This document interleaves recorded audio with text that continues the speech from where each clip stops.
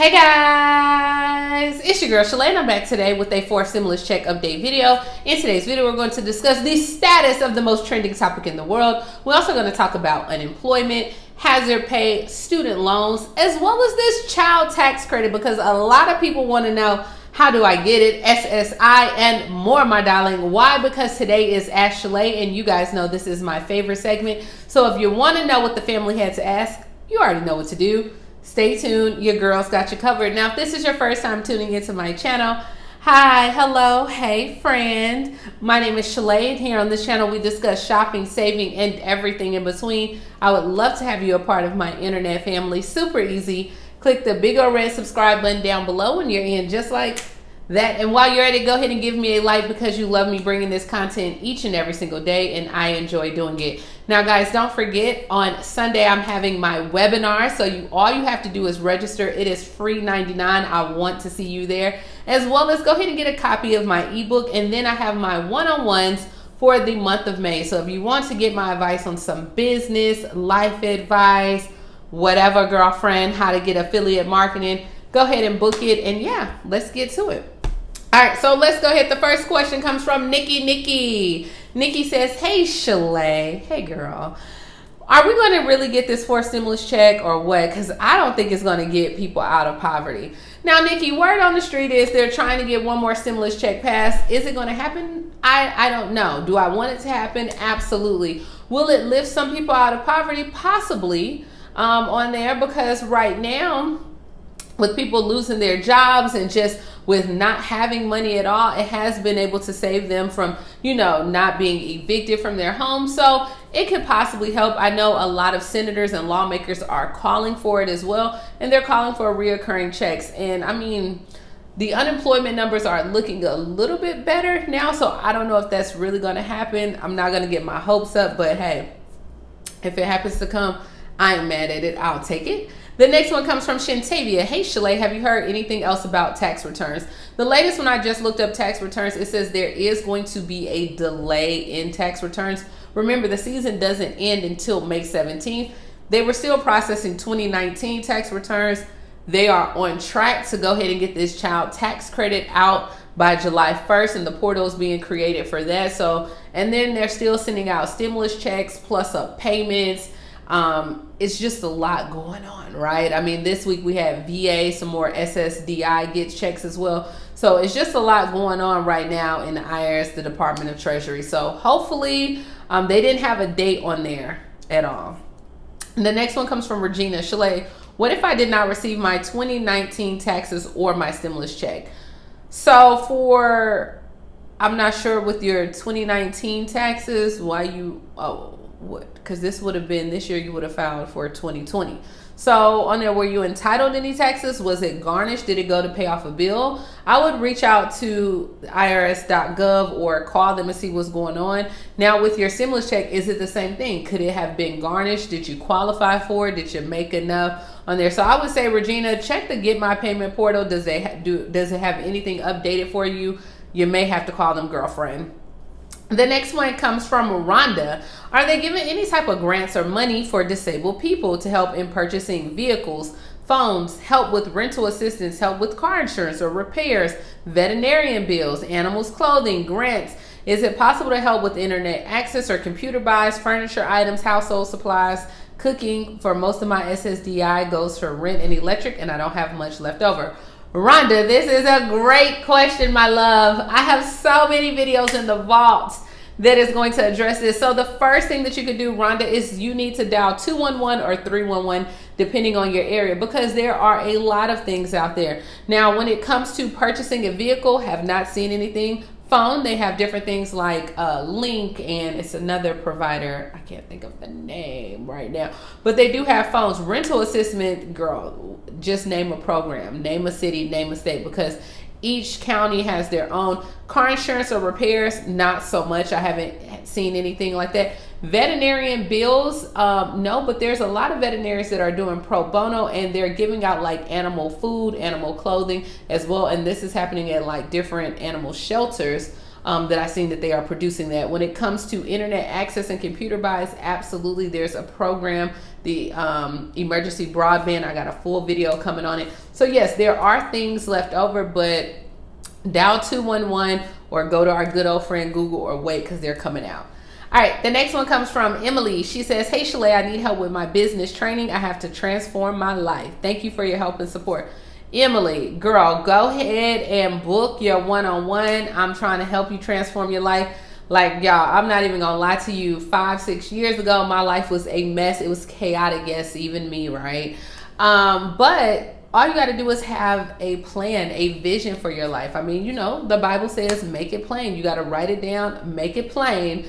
Okay. And then, hey, let's go ahead and get started. If you have to create a vision board, if you have to put things on there, if you just wake up every single day and you have nothing to do for your day, that's what's going to happen. The day is going to end up running you. There's no way to put it. You're going to wake up, you're going to click on my video, you're going to watch my video, you're going to get a few chuckles, hee hee, girl, you funny. And then you're going to go ahead and click off the video, and you're going to go back and watch your TV or watch somebody else on YouTube. And that's what's going to happen. You got to have some things for your day. What do you need to do? Like, are we trying to get a job? Today, do we need to work on our resume? You know, so put on there. What do you do? 3 things for the day, your top 3 things, and go ahead and work from there. But yeah. All right. The next one comes from Stacy. She says, hey Shalae, I'm not sure if you covered this, but I'm trying to get information on travel grants. If you traveled during the pandemic for emergencies such as funerals or just any travel at all, I believe there was some discussion mid-summer 2020. Have you heard anything about this? Thank you so much for you do. And I purchased your ebook. Much love from the boot, baby. The boot, baby, boot. Oh, boot, baby, boot. Hey, Stacy. All right, so remember, Stacy, they were thinking about, it was a proposal that was done over the summer where it was like, it was supposed to be like a travel grant. That did not make the docket. And as of right now, there's nothing with travel grants, but they do have, like, if you're in certain cities or states, that they're paying you to actually move to their state. But that's about travel. And then they also have where FEMA is getting funeral, where you can get up to $9,000 in repayment with as most as $35,000 for funerals. They do have that. But traveling for a funeral or just traveling during the pandemic, there was nothing out there. And you're right. They did have, it was what, Explore America. I think it was Explore America travel grant. Y'all help me. It was such a year ago, right? But I want to say it was like Explore America, but that did not get passed on there. But thank you for purchasing my book. Much love from the boot, baby, boot. Hey, boot, baby, boot. All right, the next one comes from Wanda. Wanda said, did Florida get approved for the maximum allotment? I spoke to someone at Children and Family, and they said they haven't gotten approved for April, but we weren't approved for a pandemic EBT. But everyone is saying different things. Girl, you can go to the USDA website.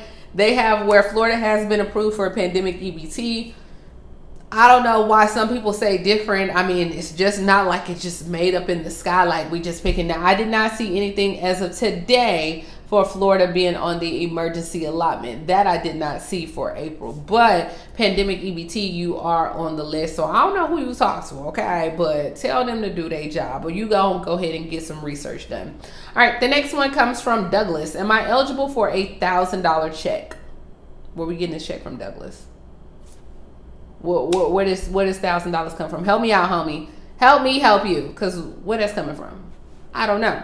You got to help me. The next one. Do you know anything about Florida getting their April benefits? Let me check one more time, okay? Let me see, because you know it changed by the minute, it changed by the day.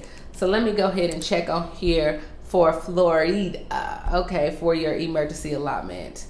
And I know this month it was just a little bit different when it came to the emergency allotments, because y'all, so many states now are not declaring themselves an emergency, and that's what's happening. Like, you know, if you're not declared an emergency, they're not trying to give out this money. And y'all, I know Alabama and everybody else just late. Alabama, Mississippi, Louisiana, and Georgia.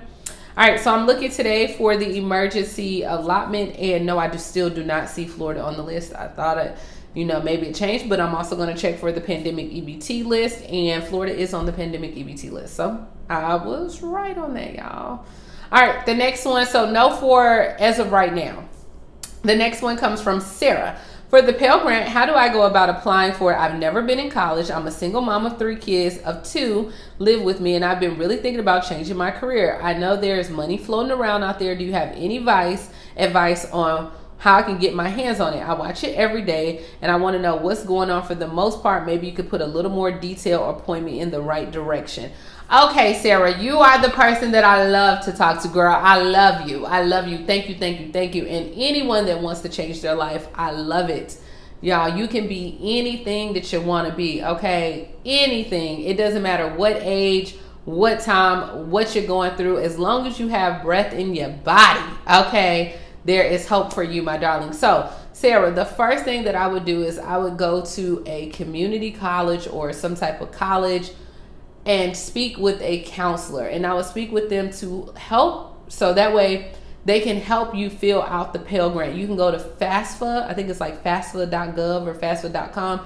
It's going to ask you questions regarding your tax return. So if you still have your taxes, you can go and fill it out. However, by this being your first time, you want to make sure that you don't mess it up, you know, because you think that they want anything and you don't qualify. So that's why I would say go to like try to find a career counselor. You can go to the career center in your state. You can go to a college. You can go to a university, a community college, any type of social worker, or find someone that has been to college, and I'm telling you, they will help you. And I might do a video how to and show people how to do your FAFSA. But that's where I would start. Go to FAFSA, and there's probably already a video on YouTube to show you. But go to them, talk to them, because depending on how much you are awarded, you know, or to see the school may have other programs going on. But yes, there is a lot of money floating around here, especially for education. One thing that Biden is clear on is that he wants education and infrastructure. And so there is money out there. And if you're thinking about changing your career, do it. No, girl, put that on your top 3 on Monday. Your top 3. Meet with a career counselor. Google what FAFSA is, but do it, mama. The next one comes from Doreen. Hi, my name is Doreen. I tried to file a tax for my daughter, but when I enter her social security number, it always says it doesn't match our records. We called social security and they said her number is fine. Then I called the IRS. Someone filed her using her number. They said fill out the form and send it back. And we haven't received any stimulus payments. I don't know what we can do to speed it up. She only received unemployment. Doreen, you're going to have to wait, because right now they're probably going to have some more paperwork come to you where you have to verify that information. There's so much fraud going on right now, and stealing of social security numbers and identity fraud. Girl, they're probably going to ask for a little bit more, but it's going to probably be a little bit of a wait. You can always contact them. All right, the last one comes from Dominique. She says, hey, Shalae, I get Social Security. Do my kids qualify for the child tax credit? I have a 3-year-old and a 13-year-old.